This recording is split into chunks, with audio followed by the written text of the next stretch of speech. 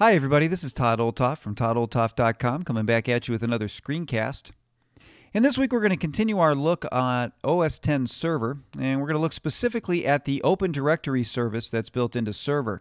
Now you'll see that Open Directory is one of the advanced services that is built into Server. You don't have to have an Open Directory to use Server. But Open Directory does allow you to use something called network accounts instead of just local accounts. And it allows you to manage your users and things through the server itself. Now, the difference between network and local accounts is this. Local accounts are tied to a particular machine. So that if I set up an account on my Mac laptop, for instance, I can't go into another Mac and use those same login credentials to log into an iMac or something else that I might have available. Instead, my account is tied to that local computer. A network account allows me to have an account that as long as I'm on my network, I can go to any Mac in that network and then log in using those accounts onto that machine. And depending on how I have it set up, I could even set it up to where my actual desktop, if my home folders are stored on the server, actually shows up on that other Mac. So it does have some advantages to have an Open Directory. It also is required to use many of the services in OS X Server. Things like Profile Manager needs Open Directory, as well as if you're going to push settings to all of your users here, they can do that manually, but if you wanted to push it through Profile Manager, you would need Open Directory set up. And then if you wanted to manage what your users had access to, etc., and have them have access to the server, you need to have an Open Directory in order to make that work. So, Open Directory is a pretty nice feature that's built into Server and something that you probably would want to set up. Now, before we set up Open Directory, a couple of things. I always tell people if you have set up users already, once you set up Open Directory, those users that you set up before you set up Open Directory are only local user accounts. And so you would have to basically delete those users and put them in again so that they could be network accounts on your Open Directory server. So my suggestion would be just to follow this screencast in line. That way you set up Open Directory first, then later put in your users, and you would have the network access available. That's an important thing.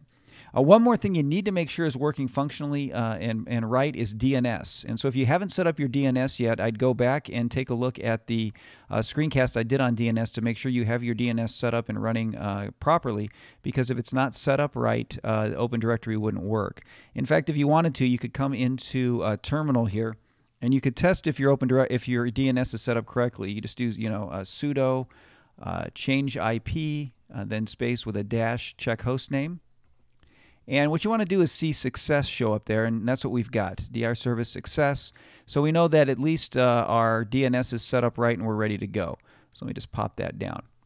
Now the DNS, the Open Directory service itself is pretty simple. You can see there's nothing we can do here except throw the switch. So we're going to throw the switch, and what will happen is it's going to walk us through a wizard to help us set up our Open Directory. Now you have a few choices here at the beginning. We can create a new Open Directory domain, which is what we're going to do because we don't have one yet. You can join an existing open domain as a replica. And so in other words, if this is a second server that you've got on a particular network, you can basically create an Open Directory replica that will just replicate what's on that other server in this Open Directory, so that they basically use the same Open Directory with one another and play off each other at the same time.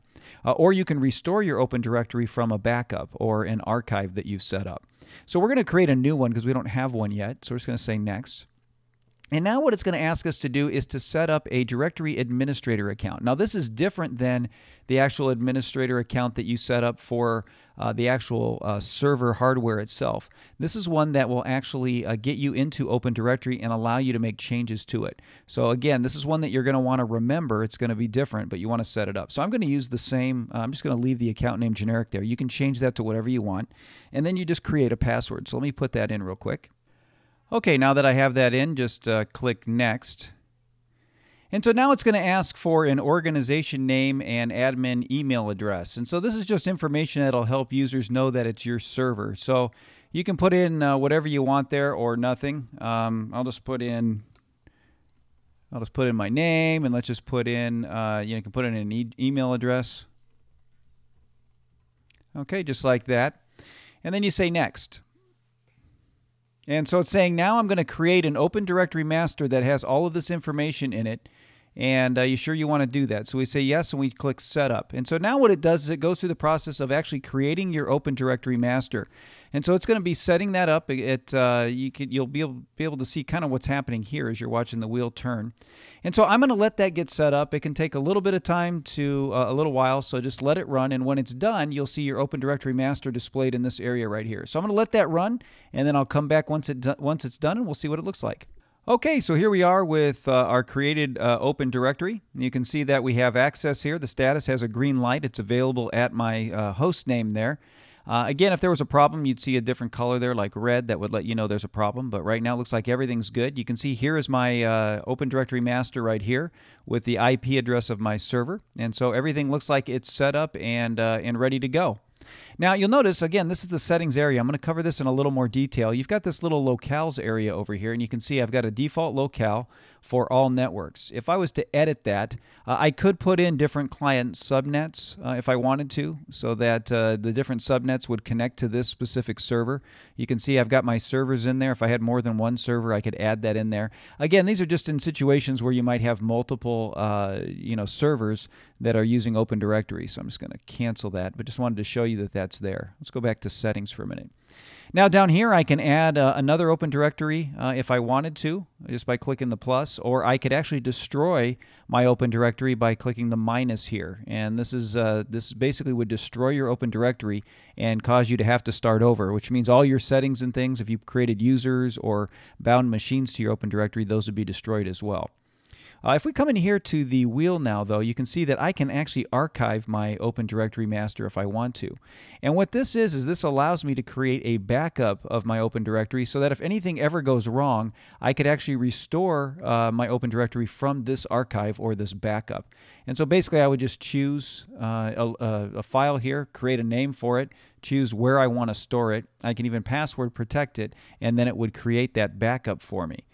So that's something that you might want to do once you get everything filled in with your users and all of that, is to go ahead and create an archive just in case something goes wrong. Then that way you're ready.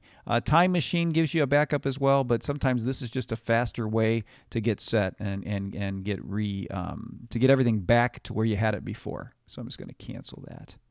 So that kind of shows you how that works. All right. And then if I had a replica here, I could actually promote that replica to a master. But I don't need to do that. Again, if I click the plus, it'll have me actually add a replica right there, and that's how I would actually go through the process of setting up that replica. But I'm going to leave that alone. So that kind of gives you an idea of how Open Directory works. And so now that we have Open Directory set up, now we can go through and begin to work through our users and begin to add things to this Open Directory. So that's all I have for this week.